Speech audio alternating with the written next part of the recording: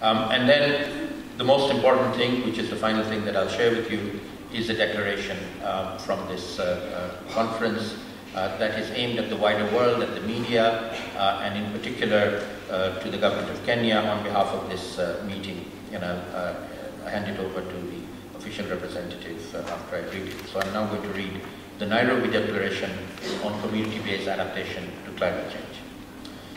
From April 27th to 30th, 2015, over 400 representatives from governments, civil society, the scientific community, international and national non-governmental organizations and communities gathered in Nairobi, Kenya at the 9th International Conference on Community-Based Adaptation to Climate Change. CBA is a participatory, community-led, environmentally sustainable approach to adaptation that aims to strengthen the resilience of poor and vulnerable communities. At CBA9, participants discussed methods for measuring the effectiveness of adaptation to climate change, climate variability and change for the poorest and most vulnerable. Based on discussions, lessons learned, and outcomes of this conference, participants of the CBA present the Nairobi Declaration, which states the importance of addressing the needs and interests of the poorest and most vulnerable in international agreements on sustainable development, development finance, and climate change.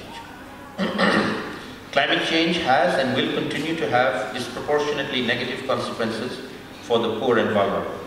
These groups are already adapting and enhancing their resilience to the adverse effects of climate change. It is the responsibility of developed countries to support the adaptation efforts of poor and vulnerable groups.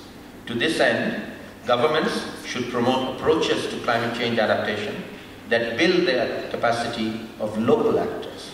They should also ensure that vulnerable groups are included in the process of development goals, strategies for implementation, indicators, and evaluative frameworks for adaptation. Consistent with the 2014 Kathmandu Declaration agreed at CBA9 last year, the CBA community reiterates the importance of securing additional, adequate, and transparent adaptation financing, especially for community-level adaptation efforts.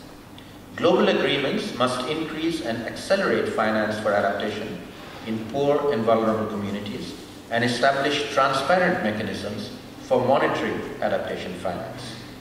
Governments should prioritize the needs and interests of the poorest and most vulnerable in their national adaptation planning processes and provide clear, timely, and accurate reporting on the extent to which adaptation finances reaches the most vulnerable groups. Finally, world leaders will meet this year to draft agreements on sustainable development goals, financing for development, and climate change under the UNFCCC. Leaders must ensure that these agreements reflect the needs and interests of the poorest and most vulnerable communities. Local, regional, and national governments should also incorporate the principles of inclusiveness, community leadership, and environmental sustainability into all of their plans for adaptation and development.